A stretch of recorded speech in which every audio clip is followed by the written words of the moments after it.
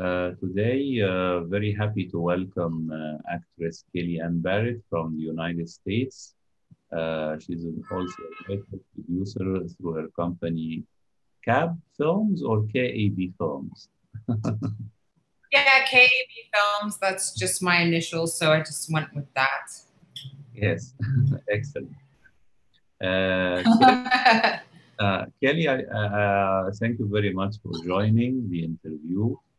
I want to ask you. Oh, it feels I want to ask you about your you start in early, to be interested in the arts, entertainment, into performing and writing. How did it start? It started when I was younger. I've always been interested in the arts and entertainment. I was a dancer. I juggled a little bit in, modeling, but I really fell in love with dance, and I loved dance, and I wanted to go to college for that, but that didn't happen. So then I got involved in music for a little while. I was a very successful DJ, and I traveled all over the world for about 13 years when I was in my 20s, so which was like 5 years ago. So joking. So I traveled all over the world doing that, and I loved it. I just didn't want to be a music producer. So I started taking acting classes in New York, and I absolutely fell in love with it. My teacher was great. He introduced me to some really fantastic different techniques, and it just felt the same as like being a dancer on stage. I just fell in love with it like I did with dance. So I just kept studying different techniques in New York. Yes. Yes. And can you hear me? Yes. Yes. And then tell me about your experience in New York. What drove you to move from New York to LA? Well, there is way more opportunity in Los Angeles than there is in New York City as far as film and TV go. There were at the time about 100 different TV shows being shot in New York, but most of the casting was done here in Los Angeles anyway for the major roles. That is, I mean, there were smaller roles here and there, but there was more theater, and there was more. I don't sing very well. I never tried. I'm not that great. So I would need a lot of lessons. So I'm not into like musical theater. And I did study theater in New York. I did like some shows, but I came to LA because I felt like there was way more opportunity out here, and there's just way more work out here. So yeah. Yes, but And it's unfortunate because I love New York City. I love it there. I love it. So it makes me sad, but I love being out here working. Yes, a lot more. yes. I've seen some of your video reels on the Internet Movie Database and your website, the website of your company. I feel you have a certain tendency to do comedy, correct? Oh, thank you. Thank you. I have comedy. Comedy's hard. It's different. Comedy's very hard, but I mean, so is drama sometimes. So, I just do whatever auditions I get. So, whether it's comedy or drama, I don't mind. I like them both. So I actually write comedy, which is funny. I've written a lot of comedic films. And that's also takes a lot of work because you have to go through and you have to set up jokes and one-liners, and it's a whole process. So when I first started writing, it was just comedy, and I would sit there and I would try to make every line funny, But then what's great about those films is you just hire a professional comedian, and they'll come in and they'll like knock it out of the ballpark and make it even like a million times more funny. So, so that's. But writing is like I have to get back into writing. I just had a major film company ask for one of my screenplays, so that was really nice. So I want to get back into it so that I can like polish up all my work and just make sure that it's ready for the market. Yeah. Tell me, right now, you have your own production company. Are you looking to produce your own writing, or are you looking for specific projects by other writers? What are you looking for? What are you looking for and to accomplish through your own company, you know?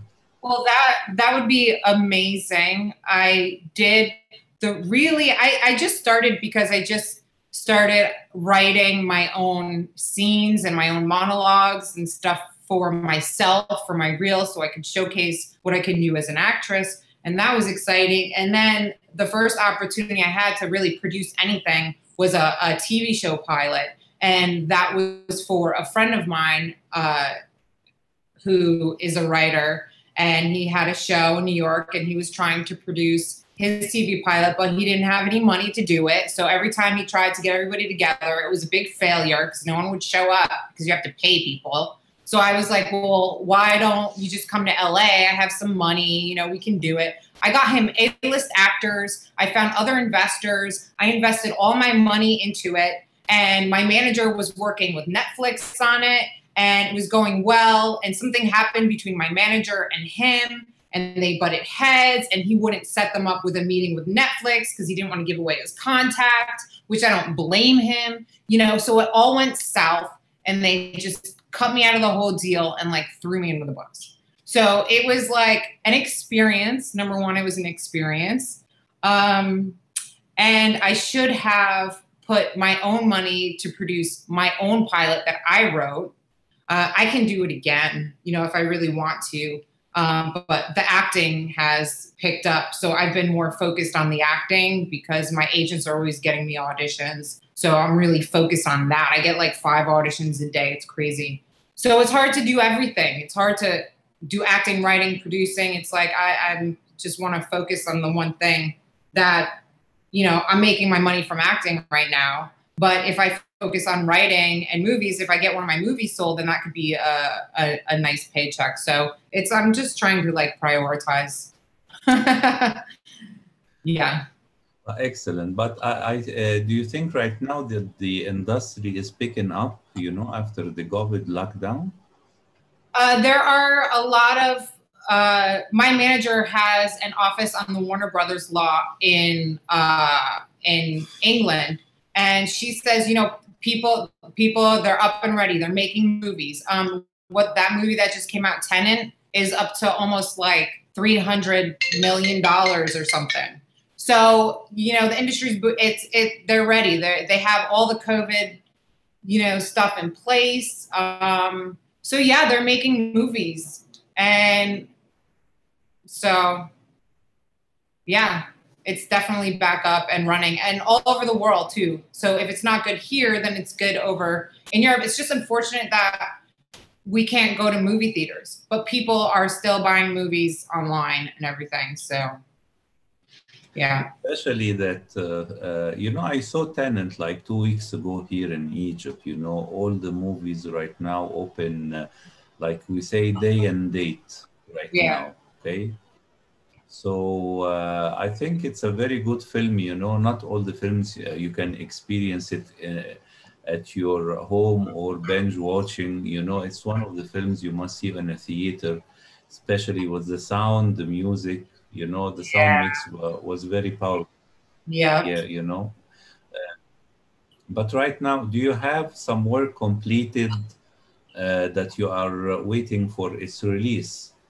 I have. Well, I was in a movie. I had one scene in a movie that was for a pretty big production company out here that I did last year, but they might be having some issues with their post-production, with their paperwork or something. So I'm just waiting for that to come out. So that was nice, but work for myself. I'm just pitching. I have one comedic screenplay that I feel is ready to go. It just maybe needs one or two more rewrites. But I've been shopping that around to different production companies. And then, I'm working with a writer from Harvard.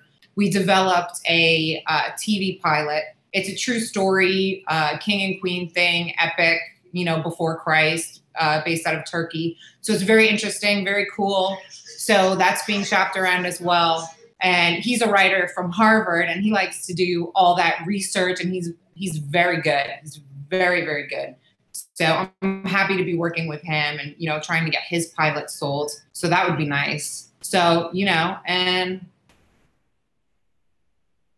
that's pretty much it. I have like 10 screenplays and other projects that I've worked on, but I just have to get back into writing, you know, every day so they can get polished up real well. So hopefully, you know, we'll see them produce someday. Hopefully, yes, I hope so. And yes, I wish you all the best, Kelly, you know, in your upcoming project. And I wish as well next year will be better for all of us, you know. And I think we are forgetting about this COVID thing. People would like to go back to work. I know, it's a shame. So how are things over there?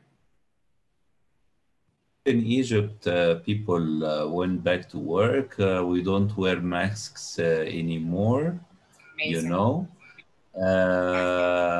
It's still warm, the weather. Right now, we are in the first days of October, you know, but of course, like in Europe, you know, everybody is worried about, you know, in New York as well, you know, if the weather is getting colder, you know, there will be more active, the virus. But I hope everything will be better and people can take care of themselves. Yeah, hopefully we'll see after the winter because the flu season is coming up. But New York has thinned out. It's amazing. New York and LA have thinned out. You can drive around New York City and there's like no traffic. It's unreal. It's like, wow, the city's just like thinned. It's kind of nice to have less people, but it's like, wow, you know. So Yes. we'll see after the winter. Yes. Strange times, yes. Yeah. It'll Yes. calm down. We'll get better. Yeah. Thank you so much for inviting me.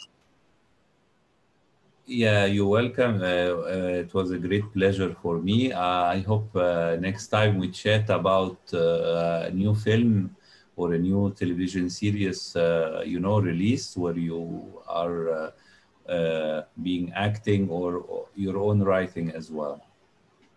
Thank you so much.